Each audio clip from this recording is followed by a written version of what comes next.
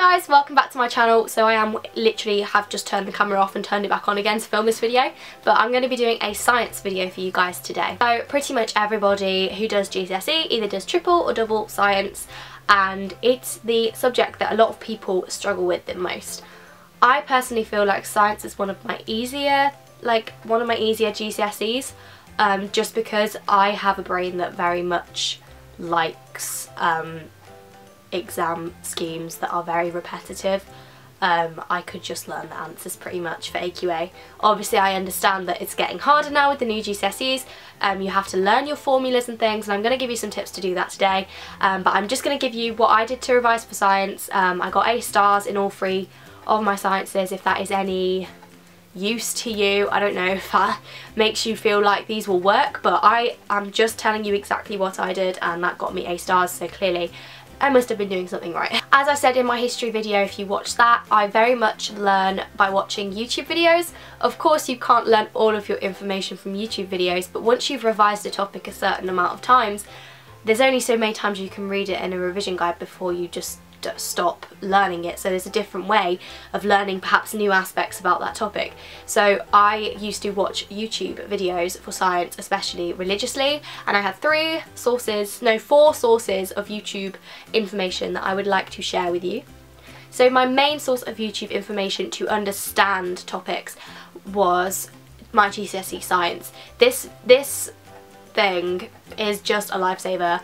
I know it isn't free, but it's definitely worth the money, or if you can ask a friend who's already bought it, it's really useful to understand topics. So for example, evolution, you can sit and watch that video, whether it be just watching it to get an understanding, watching whilst having your revision guide or your notes in front of you, writing notes from what you're watching it a couple of times and trying to write down what you remember. There are many ways you can engage with these videos, but they're so useful to get the first grasp of the topic coming. Like, they are quite lengthy and sometimes you don't want to sit and watch that. They're not ones that you will sit and watch and be like, right, I've revised the whole topic now, because it's good for forming the base understanding, but they're quite long to watch as a form of revision. They're quite good for a form of recapping information perhaps you did in year 10, or if you don't understand something, they're quite good because he explains, and they also come with past paper questions and worksheets. So every time I watched the video, I would do the past paper questions and the worksheets underneath. It was so helpful, and I cannot recommend him enough for all three sciences. Second source of information I used for sort of understanding and the theory behind my science was definitely Primrose Kitten. I've done 2 collab videos with her on my channel because I just absolutely love her channel, and I still watch it even though I don't do GCSE science, because Jen is just such a lovely lady and I love hearing all about her life and everything that she's getting up to. But I'm not saying this because I consider us as YouTube friends. I'm saying this because her videos were so helpful for me, especially for chemistry. She has summary videos for each topic, so she has the whole of C1 in like an hour and all of these things, and I used to sit and watch these when I'd revised everything and I wanted to kind of do some, like, not passive learning, but I just wanted to make sure that there wasn't anything that I'd missed.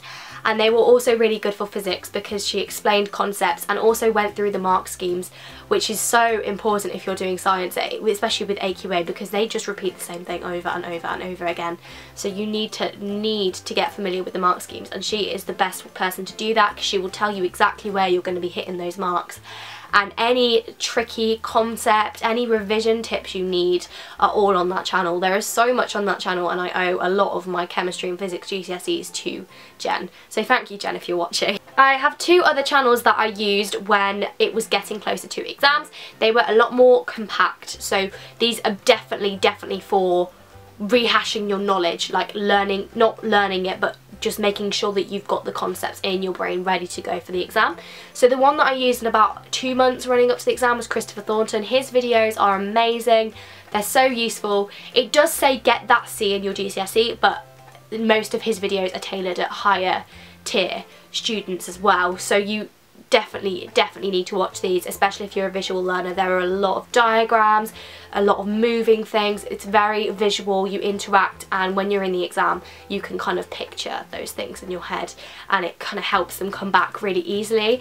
He has a very easy to understand voice, and he's also made revision guides and everything like that. His entire channel is just so useful. And I honestly, especially for biology, found his videos really interesting and really useful, and just him as a person, it was very easy to engage and learn from Chris. So Chris, if you're watching, thanks. The final one was free science lessons. I found him so late in my GCSEs. It must have been about 2 weeks before my biology GCSE. Every single night before one of my science GCSEs, I sat and watched his whole topic video on. He has like 2-minute videos that covered all the topics, and I just sat and watched those. These are very short, very quick videos, but very easily explaining. Like, they just go back to the basics, go back to what you need to know to pass the exam, and they're so useful for when perhaps you don't have that much time to revise, or if you are revising, you're just not in a place where you can actively be learning new things. If you just want to go over things that you've done many times.